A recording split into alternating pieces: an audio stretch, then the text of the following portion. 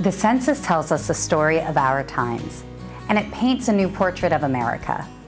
The U.S. Census is called for by Article 1 of the Constitution.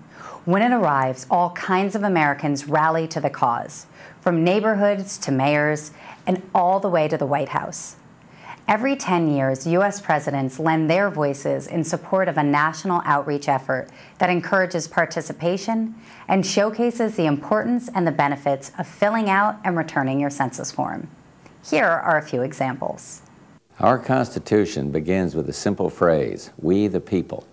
And those three words say a lot about what it means to be an American, about the rights and freedoms we enjoy.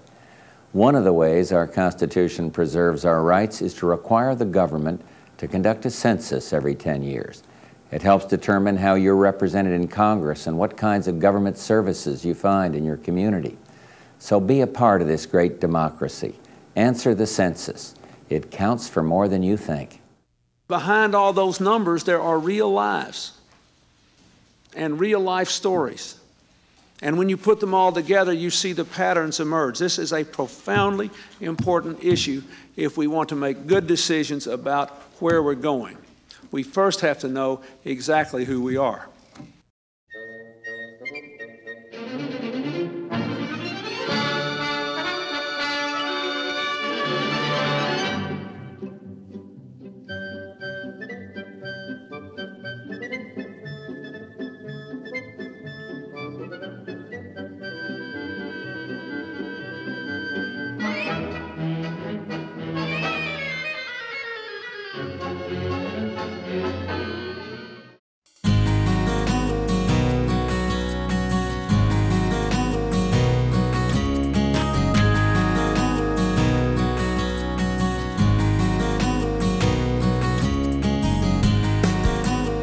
Not every one of our 44 presidents has overseen a census, since 2010 census is just our 23rd.